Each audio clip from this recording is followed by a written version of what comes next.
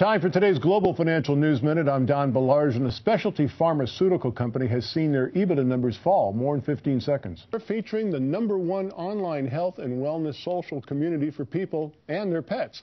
Pazoo.com. Pazoo.com online health and wellness social community. Pazoo.com is publicly traded, symbol PZOO. EBITDA for Impax Laboratories Incorporated for the 12 months ended March 31st was $114 million, but that was a 65% decrease over the year earlier, same 12 months, reaching a two-year low. Now, EBITDA is an acronym for earnings before interest, taxes, depreciation, and amortization. EBITDA as a performance metric came about because corporations have significantly increased the use of debt to finance their operations. For more information about EBITDA as a performance metric, please go to gfnn.com. I'm Don Baillargeon. This has been the Global Financial News Minute.